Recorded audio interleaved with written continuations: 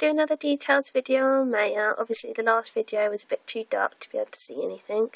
Sorry that you can see her cloth body, but this is the only vest that she's got at the moment where you can see her arms. But I do normally put a cardigan with it, which makes it look a lot cuter, because it's obviously not very nice to see the cloth body. It doesn't look very realistic either. But her hair is gorgeous. The rooting is so good. You can even see the veins slightly through it as well. And, oh, sorry, sprayed her hair to brush it early. You've got a little bit of stuff there.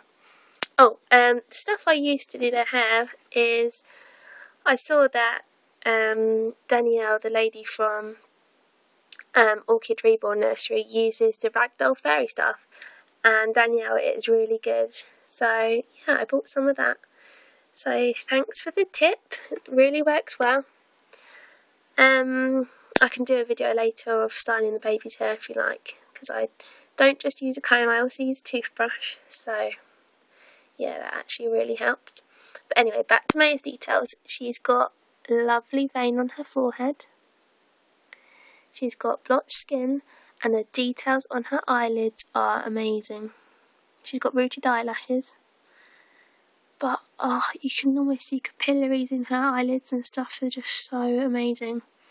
She's also got moist lips like William, and her little button nose. And for a secreased sculpt, she's actually really detailed. I think she's one of the most detailed sculpts that the secreased has done, because her ears are also really, really detailed. You can see a little vein in her cheek there as well. She's got blotches and veins on her arm as well.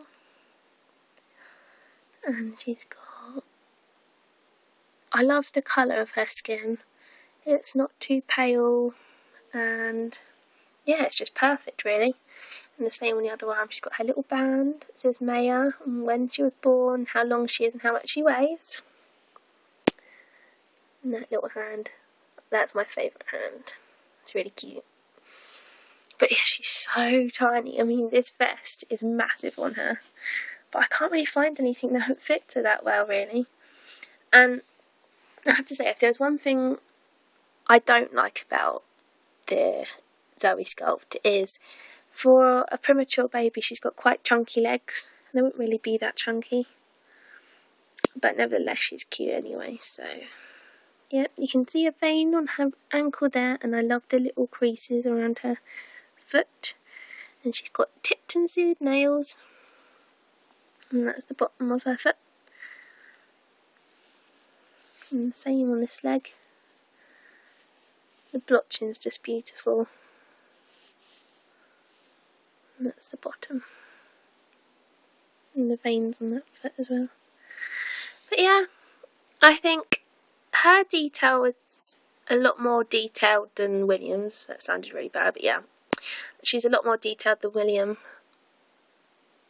But I prefer the size of William. But she's still really cute. Her face is just gorgeous. But yeah, guys, I'll also be doing a video on her clothes. So yeah, please request more videos. I'll be so happy if I even get one request. That would just be great. But yeah, thank you guys. That's Maya, my little baby. She's absolutely adorable. Alright, and thank you. Bye.